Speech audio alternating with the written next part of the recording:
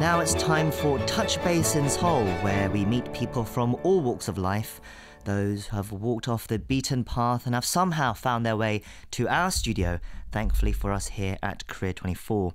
Today's guest has quite the tale. He went from practicing commercial law to now becoming one of the most influential creators on YouTube when it comes to the world of mixed martial arts here in Korea. Mr. Chae Kim, or Kim Chae-young, who runs the YouTube channel Chador, joins us today. Welcome to the show. Thank you. Thanks for having me. Nice to meet you, Jang Ho. Okay, so from commercial law to YouTube, and not just any YouTube channel, but one about mixed martial arts, that has nearly 300,000 subscribers now. Over now, right? Just under. Just under, yeah. Right.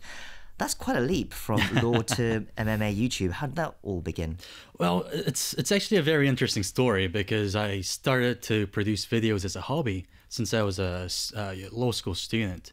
But back then it wasn't about MMA. It was about a variety of things like my daily life, like video vlogs, playing video games, if you will, or playing the guitar. It ranged from topic to topic, and it wasn't consistent. It was just a hobby. But one day I realized, because I was into MMA so much, why not combine the two? And the rest is history, as you can see. Right, so you loved MMA. You've always had that love for it. How was it when you started making these MMA videos? Well, to be honest with you, at the time, YouTube was already saturated when I started making these videos. So I was looking for a topic that no one would touch. And in Korea, thankfully at the time, no major channels were committing to MMA or martial arts. So I'm really into this subject, and no one is showing that much interest in this field of YouTube. So why not give it a go and see how people respond? And thankfully they did respond, and I'm having a great time.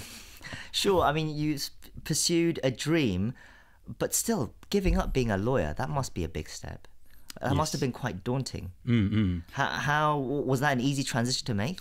No, it wasn't, to be honest with you. And especially my family. Right, of course. They thought I was crazy.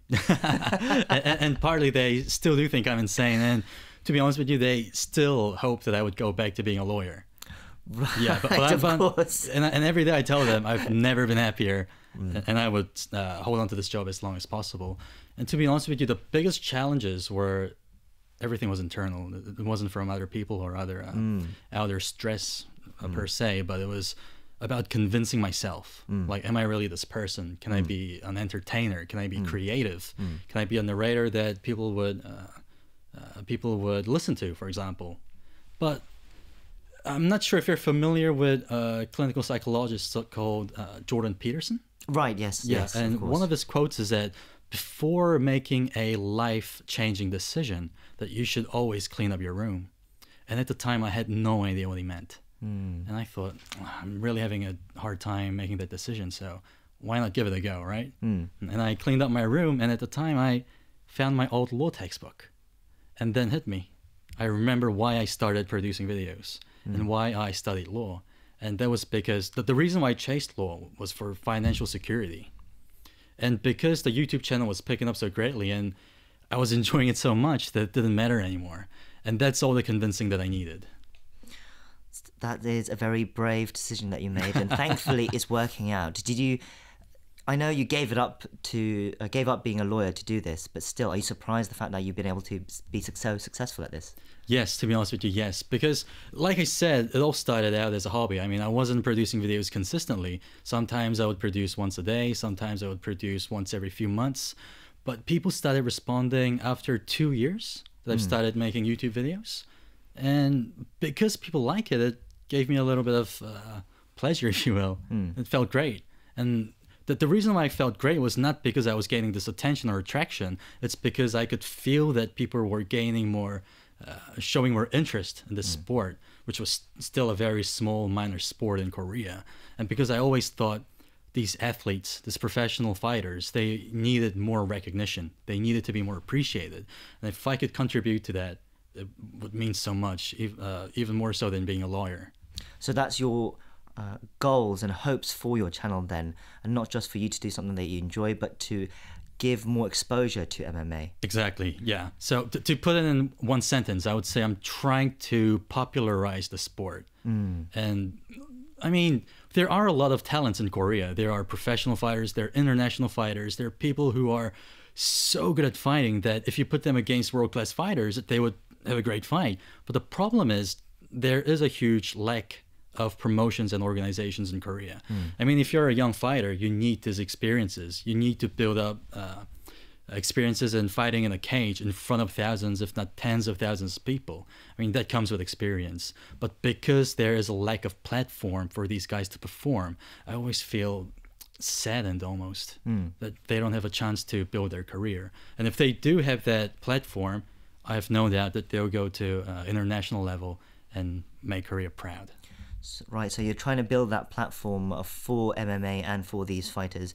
What's interesting though is you do your channel in Korean, even though you're based in New Zealand, right? Yes. Yeah. So you're based in New Zealand, where you've grown up with your family. You're making these videos in Korean. Do you have any plans to make your videos into English as well, seeing as if you want to put these people, especially the Korean scene, up on an international level? Well, the reason why I started this channel was because there were no other channels devoting their whole channel to MMA in Korea. But if you look at elsewhere, there are channels that are much bigger than mine that's already focusing on MMA. So maybe if our channel gets bigger and bigger and we gain more attraction for in other countries, maybe we'll start English content. But for now, I would like to focus on Korea and Korean market and try to make this whole sport more bigger and more approachable.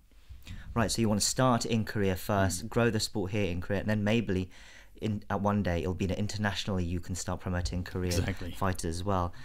Who are some of your favorite fighters here in Korea at the moment? I'm not sure if you're aware how the name of our channel started. It's Chador, which is actually short for 차분한 효도르. Okay. So it means calm Fedor. Hyodor is Fedor in English, and he calm is, as in like peace and calm. Yes. Because I felt like that my voice, the tone of my voice, is much calmer than most other YouTubers. So it's almost like an homage to Fedor because I like him so much. Okay. And Fedor in Korean comes out as Hodoru. Yes, that's correct. Okay. Yeah. His full name is Fedor Emelianenko, but it was too long. So, and I mean, it's not just because I like him, but the reason why I like him is, I'm not sure how much you are familiar with MMA, but the main difference between mixed martial arts and other combat sports like boxing or kickboxing is that in MMA, if the fight goes to the ground, it doesn't stop. Like for example, in boxing, if someone goes to the ground, the referee stops the fight and counts to 10 and see if the athlete can get up and fight again. But in MMA, unless someone gets knocked out unconscious or the referee intervenes or someone taps out and gives up, the fight continues. And Fedor, I would like to describe him as the god of ground and pound, which is striking your opponent from the top position when they're on the ground. So I had to say Fedor's my favorite fighter. Fedor's your favorite fighter, but he's not Korean, right? No, he's Russian. Okay. What about the Korean scene? How is the Korean fighters doing? How far away are they from getting international recognition at the moment? Well, I'm not too sure if you're familiar with top UFC Korean fighters like Chen Sung-jang, the Korean Zombie, Dong Hyun Kim, who's been on TV a lot. I've heard those names. All right, and Do-ho Choi. I mean, even Korean Zombie, that's such a great name. Do you know what I mean? That's such a catchy name. Even if you don't know MMA that much, even in passing, you'll have seen that name. I mean, if you watch UFC press conferences, the president, Dana White, even him wears Korean Zombie t-shirts and hoodies when he goes to these events. Right. So he is an international superstar outside of Korea, which makes me sad because I feel like he deserves more recognition and appreciation in Korea. Like, if he wins a fight, there'd be a small article online, and I think his accomplishment is much bigger than that. And he is also the only fighter in Korea to ever fight for the world title. So I think these guys need more recognition. And even Dong Hyun Kim, he's a funny guy and he's entertaining on TV. But if you look at his career, during the peak of his career, he was one of the top 10 fighters in the world, which is a huge which is huge. Yeah. If you look at Do-ho Choi as well, he's a world-class striker. And the thing about UFC is they don't give you easy fights. They will match you up with the toughest guys that's available. So Do-ho Choi, even though he's coming out from a loss from Busan last year, I do think that he's going to come back and show his full potential very soon. What do you think needs to change for these fighters to get more recognition here, I think, in Korea? Well, I think they need more exposure. Yeah, I think we need more YouTubers like me who are focusing on MMA. I think there needs to be more news coverages. I think, like I said before, there needs to be more promotions and organizations for younger guys to come up as well. Because as you know, the reason why MMA was so successful outside of Korea, in America, for example, is because of these superstars like Ronda Rousey or Conor McGregor, like the faces of the organization, faces of the sport. And I've no doubt that the fighters that I've mentioned before, from Korean Zombie Dong-hyun Kim to Doo-ho Choi, will be the faces of MMA in Korea. Finally, what are your plans for the channel then going forward? What kind of things do you want to do? Well, I really enjoy what I'm doing already, but I would like to be one of the providers to these athletes. I want to give them the platform to fight, for example. What do you mean? You want to be actually hold matches, hold fights, events? That would be a long-term goal. Okay, yeah. okay. So that's always been in the back of my mind, but obviously that needs a lot of financial security, for example, a lot of investors, a lot of people involved to make it happen. But it is on the back of my mind, and I want it to happen one day. Yes. So it sounds like you've still got big dreams ahead of you, even though you've taken a brave step going from being a lawyer to a YouTube channel host.